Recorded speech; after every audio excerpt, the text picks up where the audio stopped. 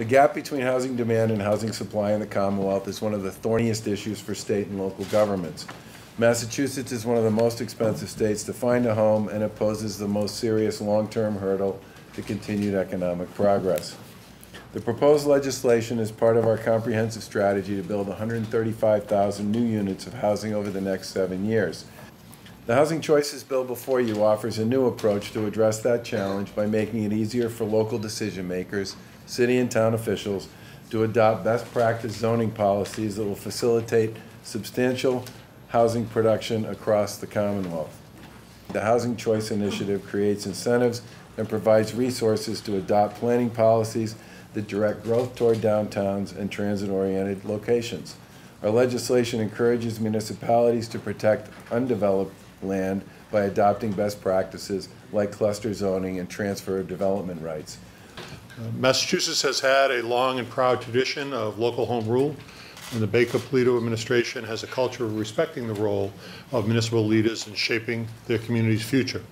Housing, including multifamily housing, is a cornerstone of how we revitalize our downtowns, convert underutilized shopping centers, and build sustainable municipalities that are places where people want to live, work, and play.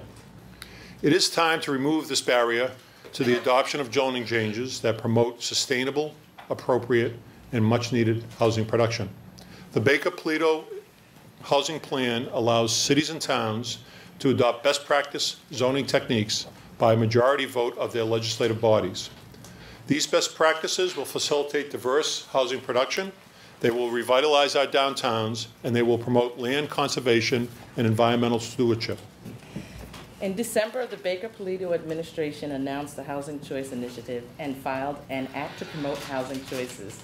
We announced the goal of creating 135,000 housing units by 2025.